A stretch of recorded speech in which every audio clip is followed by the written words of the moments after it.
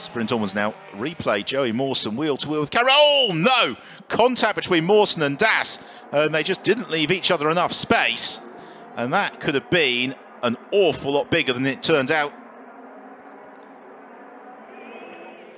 Over-aggressive. Fifth, Yanni Fitcher. Now here's the coming together between Cameron Das and Joey Mawson. Just not entirely sure the American was quite sighted as to where Mawson was. Interlocking wheels now. There is the end of the moment for Drugovic.